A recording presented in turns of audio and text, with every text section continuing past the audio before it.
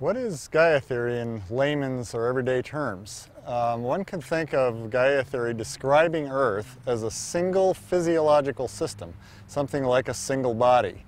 That means that all parts of it are linked together so intimately that they form a single living system.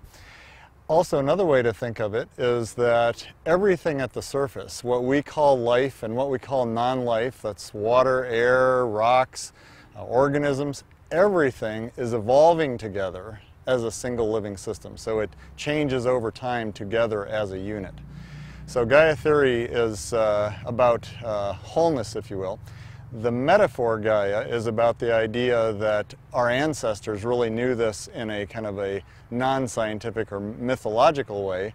Gaia theory is a science that describes the same thing.